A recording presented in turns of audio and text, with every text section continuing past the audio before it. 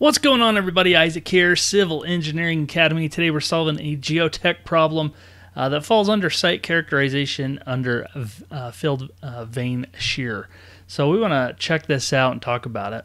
The question is simple, but it basically says which of the following soil types is a field Vane Shear test appropriate to evaluate in situ undrained shear strength for.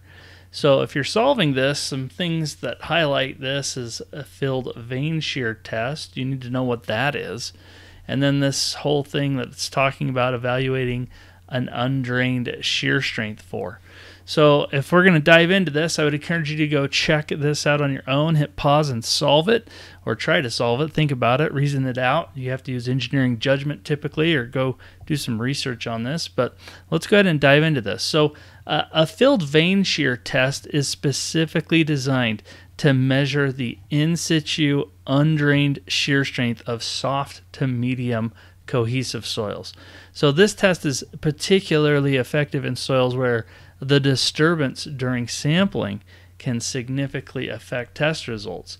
And it's basically this thing that's inserted. It's got some veins on it. I don't know if this is really a good drawing here. Maybe not. I don't know what I'm drawing.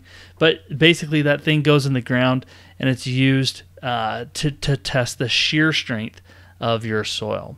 So let's look at how this would affect each of these soil types. So if we were in a sand, the sand is a non-cohesive soil, meaning it doesn't possess a lot of undrained shear strength.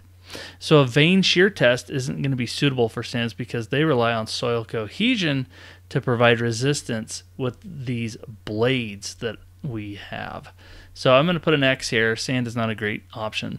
Gravel is also non-cohesive soil, so it's just like sand. It doesn't possess that undrained shear strength, so this isn't going to be good for gravel. A soft clay is a cohesive soil, which means it has significant undrained shear strength, and the Vane Shear test is highly suitable for this, so I'm going to put a check mark on that one because it can help provide accurate measurements of the soil's undrained shear strength in basically the soil as it is in situ, as it sits there undisturbed.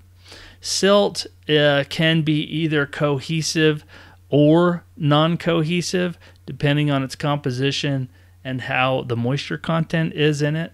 However, these Vane Shear tests are usually less common when we use them for silt. So this is kind of an X and a check.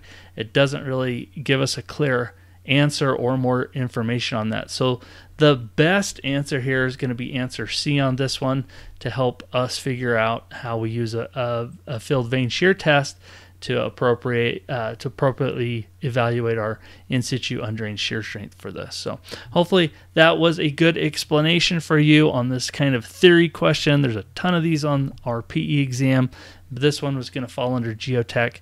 Hopefully that helped you out, and we will see you in another one. Bye.